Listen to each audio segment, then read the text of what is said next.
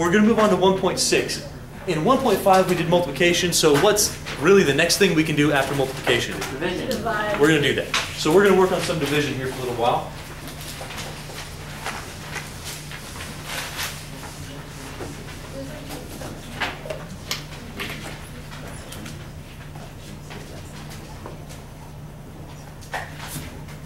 And we're going to be dividing into whole numbers.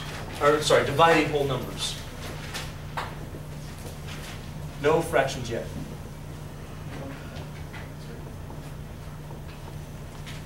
What is this, homework? No, this is our next section. I'll give you homework at the very end.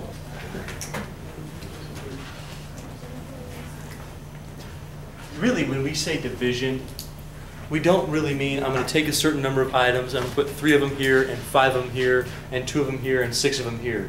What we mean by dividing is taking a certain number of items and dividing them equally into groups. Are you with me on that?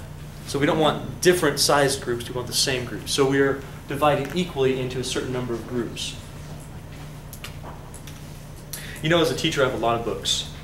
And I think at home, I got rid of some. So I think I have about 24 books right now that are just on my shelf. And I have 6 shelves on my bookshelf. If I wanted to put them evenly, I have 24 books. I have 6 shelves. How many books are going to go on each shelf? 4. Yep, that's a division problem. We took my 24 books, we put them equally on 6 shelves. We got 4 books per shelf. Every shelf is going to have at least 4 books. Just like with addition and subtraction and multiplication, all these things have words, have names to them. This one right here, the thing you are dividing, the number you are dividing, that's called your dividend.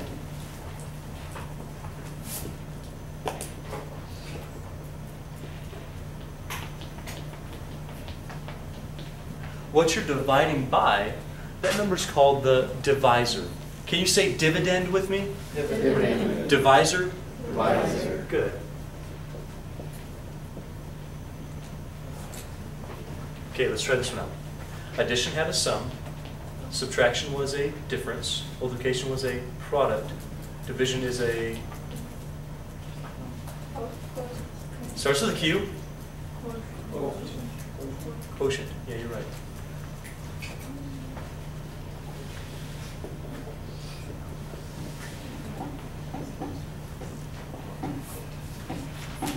And you know what? There's a few different ways that we can represent this problem. We could do just the standard 24 divided by 6, but there are also some other options for us. Oftentimes you'll see it like this. You ever seen that before? That symbol? Which number is going to go inside of our division symbol here? 4. First number goes inside. The divisor here is going to go on the outside, and our quotient would go on the top.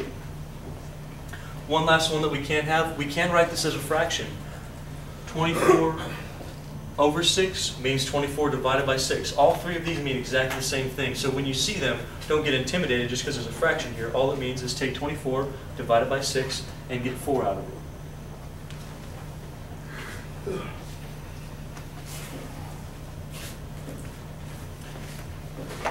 Let's try a few examples just so we get the hang of this, get our brains rolling on division. We'll do some properties, and I think that'll end our day today.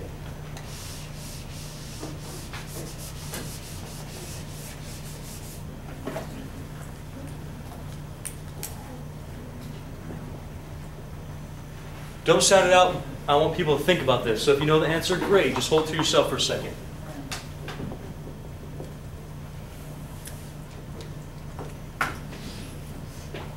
Firstly, can you name me my dividend? 72. Name me my dividend. Good. Name me my divisor. 9. And what is our quotient here? 8. Perfect. Great job. Quotient goes on top. How about this one?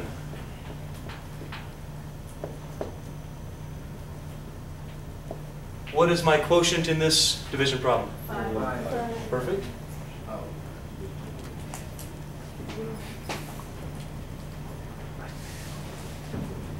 What's my divisor? What's my divisor in this problem? 4. Good. What's the answer going to be? Our quotient? 7. So each of these mean division. We can identify the names of each part. and we can do these problems as they are. Now, there are some properties of division.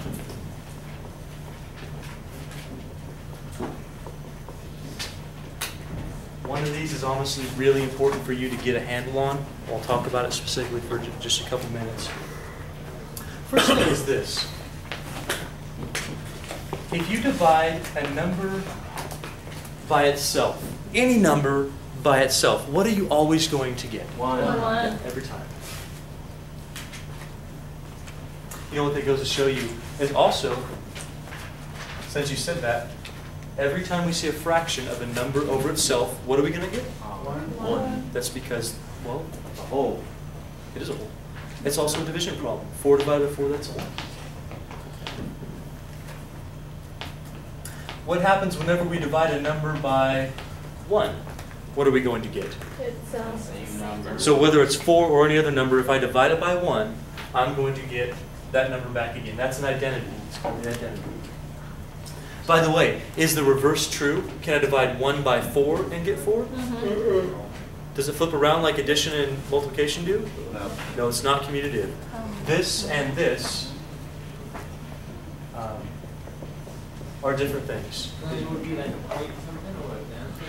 This right here we're going to look at later. We're not there yet, but we will get there. So what this says is that if you have 4 over 1, that's going to be 4. That's a way you can also write a whole number as a fraction every single time. We'll get into that later. Here's the big one.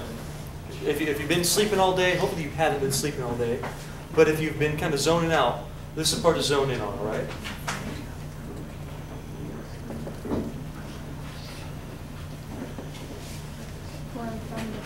You see, one of these is okay, and one of these things is not okay. One you can have in math, and it's great. The other one you can't have in math, and it's not okay. Here's how I'm going to explain it to you. I want you to think of this as if it's possible or if it's not possible. Think about money. Let's say you had $0. You have no money, and you spread it between 4 bank accounts. How much money is going to be in each of your bank accounts? 9. That makes sense, doesn't it? If you have no money and you open 4 bank accounts, you're just going to have no dollars in those bank accounts. Nod your head if you're with me on that. Okay. Now think about this one. You have $4 and you put it in 0 bank accounts. How much is in each bank account? 0. Do you have a bank account? No. Then is the question of how much do you have in each bank account even relevant? No. Then this one doesn't make sense, does it? This one you can think through, can't you? Yeah. I have $0 in 4 accounts. That's 0 per account. I have $4 in 0 accounts. I can't ask the question how many is in each account because I don't even have an account. One of these things is reasonable. This answer is 0. This one, if you've heard it before, is called undefined because you can't do it.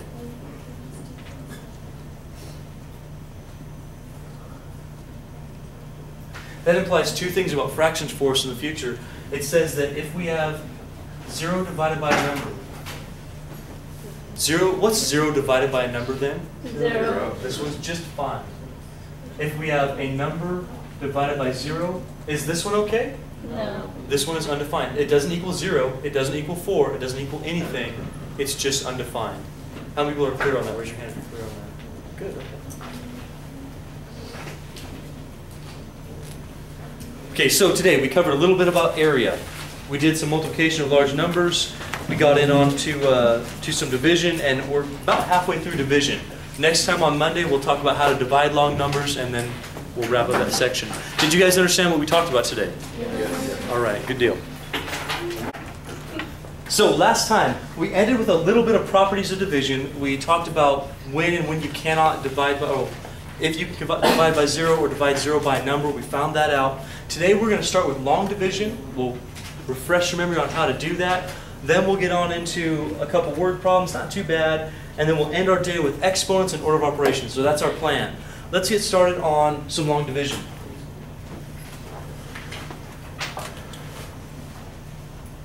So we'll look at dividing large numbers.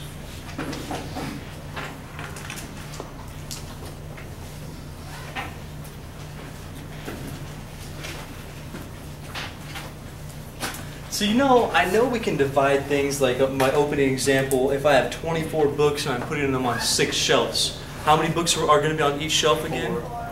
Yeah, because we're just doing 24 divided by 6. And maybe you can do something like 16 divided by 2, and you do that really quick in your head. But sometimes we have these large problems that we can't quite do that. For instance, if we did 4,906 divided by, sorry, let's make that an 8. 4,908 divided by 6. Can you do that in your head? Maybe if you think about it, you just set it up and do it in your head, but it take you a long time. You might make some mistakes. So possibly. There's a better way that we can do this. In fact, we found 3 ways that we can represent division. We had this way, we had this way. Do you remember that way? The fraction root still means division. But the last way we had was this way.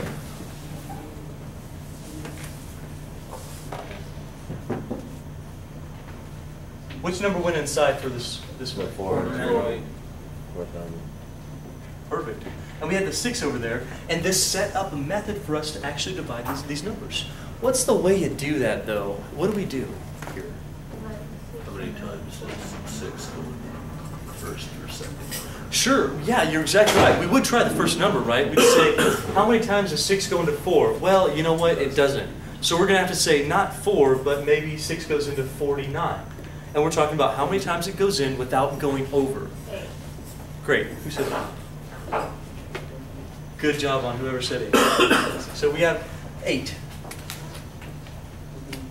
So we check how many times 6 goes into 49. We got our 8. What do you do with the 8?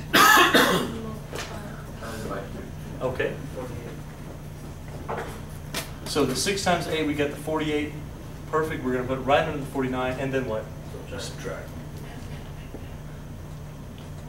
Bring down the 0. Yeah, and this is one way you can check your work. The number that you get after subtraction should be less than that number.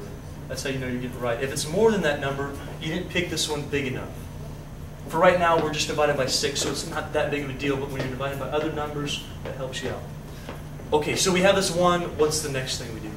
0. Drop 0. Good, very good. And 6 goes into that number how many times? 1. Cool. We continue this process called the division algorithm. Algorithm just means the steps you go to get somewhere. So here we follow the steps. Now the 1 gets multiplied by 6. We continue to subtract. We bring down that 8. And 6 goes into 48 how many times? 8. We multiply. We get the 48. We subtract. And we get either a remainder, which we haven't had yet, or we get 0 telling us it went in evenly. So this answer, this quotient, is going to be 818. Feel all right with the division so far? All right, let's try a couple more and we'll move on.